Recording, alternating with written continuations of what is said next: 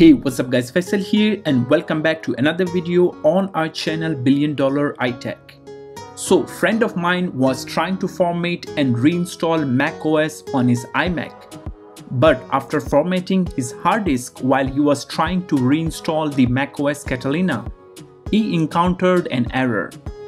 So, as you guys can see, when I initiated the installation process, right after that the following error pops up. It says the target volume is a part of an incomplete system and cannot be installed too. When he approached me for SOS help, I agreed, and the first thing that I checked under disk utility on how did he format his iMac. I immediately figured that the issue that was causing the error, he only formatted the Apple file system volume, which is APFS. APFS or Apple File System allows space to be shared between volumes on a disk.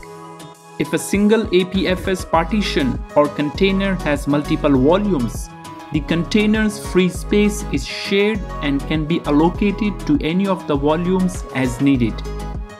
To solve this error, you will need to format or erase data from the whole disk rather than the APFS volume. To do so, from the left menu on top where it says View, click on the drop-down menu and select Show All Devices. You will notice under the internals the whole disk is appearing, including its volume. Now let's format the disk. Select the disk from the left menu where it says Apple HDD.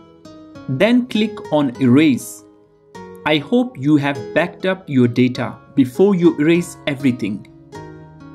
Let's name it anything you want and select the following format option where it says macOS Extended Journaled. Scheme, leave it as it is, GUID partition map, and the last thing is to click on Erase. The formatting will take few seconds and you will see the following message by saying the format is successful. Click on Done.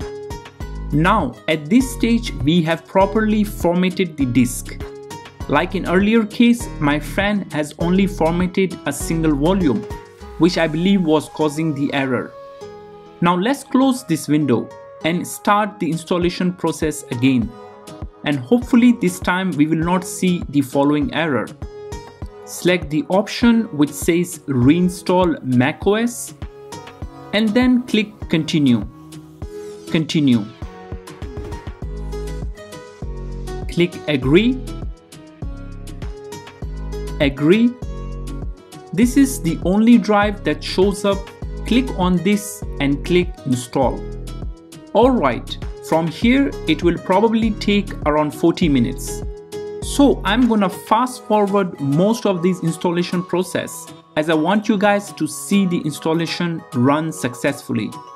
Once you have rectified the error in the initial stage, as we did. If you guys notice, along the way of reinstalling the macOS Catalina, it didn't show any message. And that's how you will know that this time the installation is working. By the way, it took me over an hour from the beginning until now.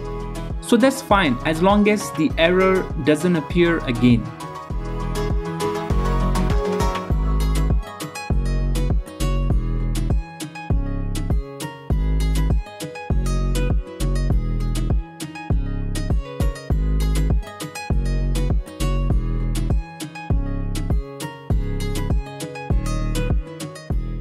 Alright, once you are on this particular screen, the remaining settings are pretty straightforward, which you will need to create your password, select your theme, Siri, and the other settings. Finally, here we are. You guys can see the installation of macOS Catalina is successfully done and is working perfectly fine. Hope this video helps you. If so, give a thumbs up and subscribe to our channel. I'm your host Faisal. Until then, peace.